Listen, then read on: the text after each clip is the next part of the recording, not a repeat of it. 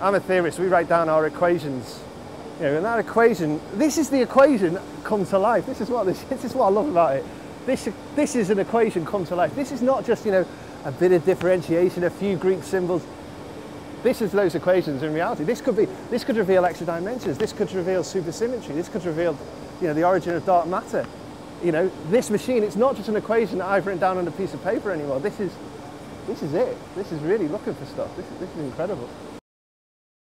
We're just about to go into Atlas, but just before we go in, we can see there's this big mural on the outside. I quite like it actually. I think it's pretty good. I think it's yeah, it's not the because he stood just there. No, because we were arguing about this yesterday, Brady, and I said I thought it was. I quite liked it. Don't say that, because then he'll know I didn't like it. The other thing of interest that we can see here, in the background, you see those big tubes. They contain helium, and that's the helium that gets used to cool down the superconductors and then the magnets. Yeah, so this is the main control room here at Atlas. Normally this would be very busy, but of course we're on shutdown at the moment. But one of the important people that's still here is that lady over there with the green cardigan, who's the safety person. So she's making sure that nothing goes belly up while we're down there, and also so she's basically the most important person here.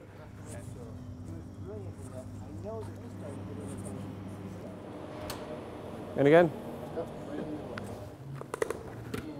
We had to stop digging somewhere up here and hold the walls in with cable. Class act. Let's see what happens here. That's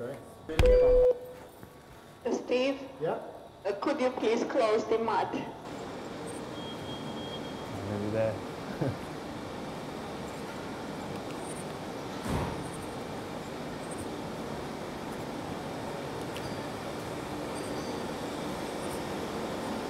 Bloody hell. It's enormous. It really is enormous. What do you think? I think it's incredible. The sheer scale of it is just what hits you first time. I mean, it really is huge.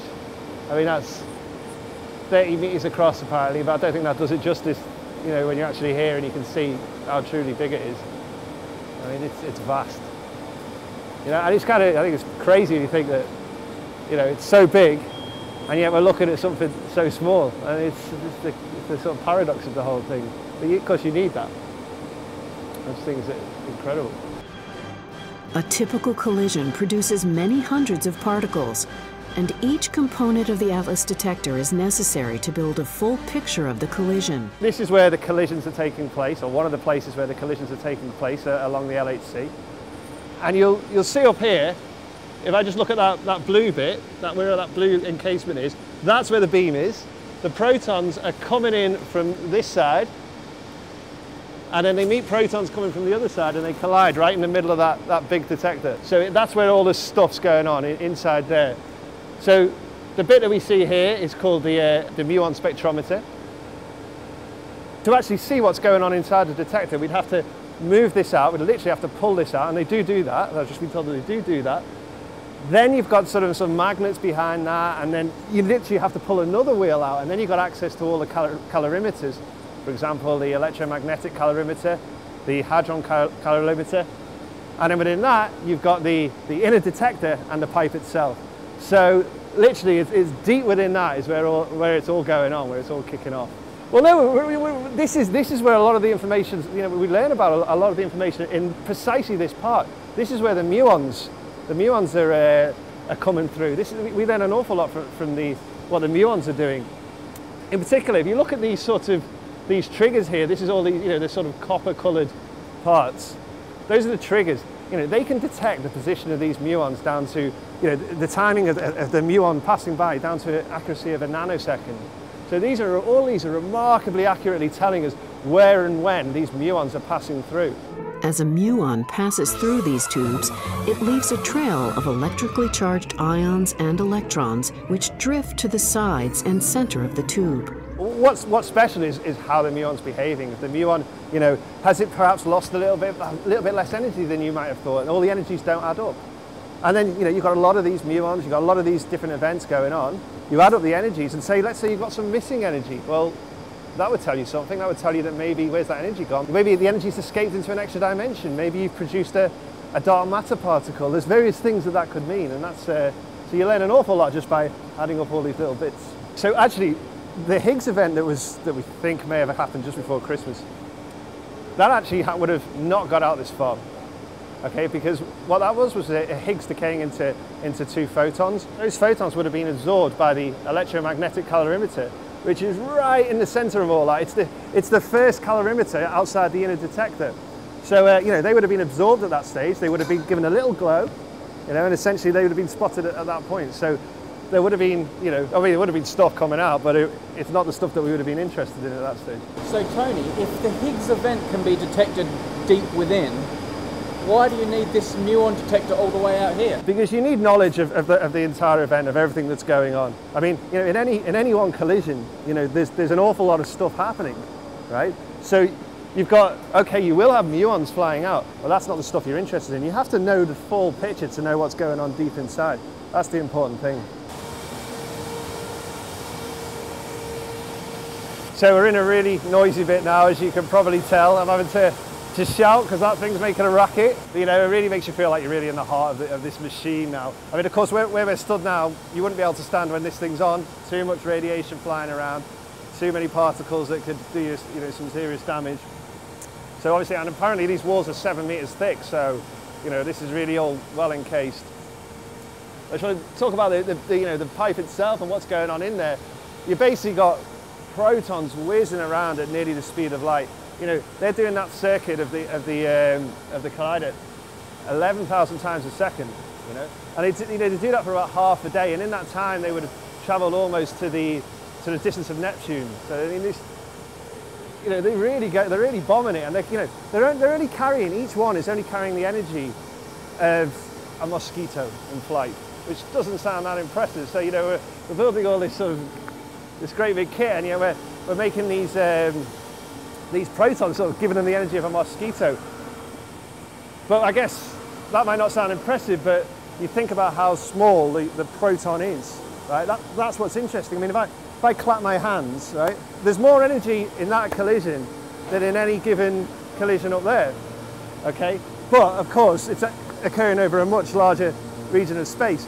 Now, just to see how that makes a difference when you shrink things down, you know, if I had a needle attached to there, and I would think twice about hitting that so hard. So that sort of emphasizes the point that, you know, squeezing things down makes a real difference. I mean, this beam, right, it's coming round, it's about a centimetre thick, right? And then when you get to this point where it's gonna hit the chamber, it's basically gonna collide, they need to squeeze that beam right down to a hair's breadth. And then you get this collision. Okay, now you've got, in each bunch, you've got about 10 to the 11 protons, okay? And yet, in any given collision event, only about 20 of those actually collide. What happens to the rest of them? Well, they just carry on. No worries, they just carry on. Obviously, that's the vast majority, right? Do you think, in fact, this is one of the remarkable things, you've got these, each collision, 10 to the 11 protons, 20 of them actually involved in an actual event, and then, of those events, most of them are thrown away. As I say, you know, we talk about 1 billion events per second. We're only interested in, we only keep data about 100 of those, okay? Because most of them are stuff we know about, stuff we're not that interested in. So literally, 20 out of 10 to the 11 actually do something interesting. And then out of those, we bin off the vast majority as well. So actually, the ones that are actually going to give you, say, a Higgs event is sort of, you know, literally, it's like winning the lottery. They're so unlikely. What happens to the other protons after the ones that miss out on the collision? Well, they go round again, and they go round again, and they go round again. And of course, most of the protons will never get a chance to be involved in will never be involved in a collision. Most of them won't be. But and then eventually, after about half a day, they decide to dump the beam, and they basically just go to a beam dump, and they just smash the beam into, you know, essentially a wall, and they just dump out the energy. Well, then they generate some new protons and start the whole procedure again. Those ones are gone. They're done. They're done with. They missed their chance.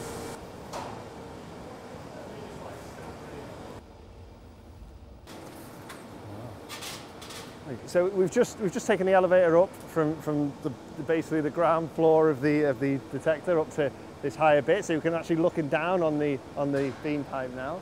We're at the top of the detector. They told us as well, there's actually an elevator which drops right into the centre of this thing as well. So it's not the only elevator. We haven't been in that one. We've been in the service one there that we've used. If any of these keys are missing, the LHC cannot switch on. Right? So it's a safety thing essentially. So if I take this back to Nottingham with me, the LHC is not going on. So it's very important I put this back on the way out. So it's and also it's quite reassuring that I've got it in my hand, because that thing ain't going to switch on while I've got this in my hand. So that's good.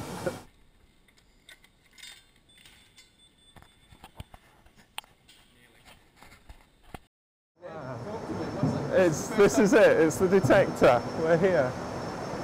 And you've got the beam comes in and it goes into this monster. It's noisy. It's like if you've been on a ship, you know, across the English Channel or something, and you're on the hum of the engines constantly. That's what you can hear, and you can just see people. I mean, you just get an idea of the size of it. There are 2 people here. And I don't know, it's